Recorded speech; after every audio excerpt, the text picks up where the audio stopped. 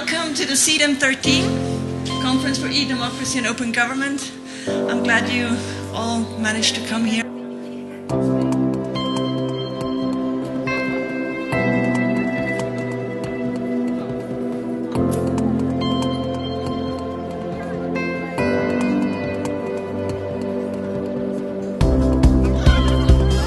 Thinking about new ways of engaging people to help with decision making. But for the most part, government still looks like this. And they would say, we open that code and everything is going to be great. Democracy is going to be renewed. Of course, we know it didn't happen.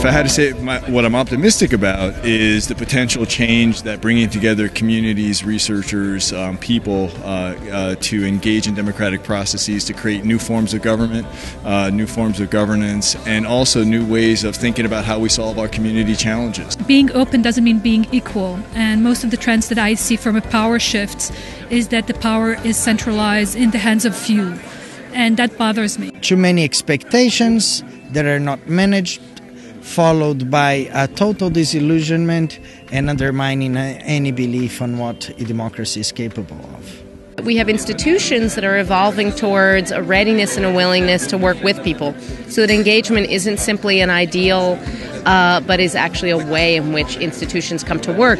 Again, not because it makes just for better democracy, but it actually makes for a better way of solving problems that serves the interests of the institutions and of the public.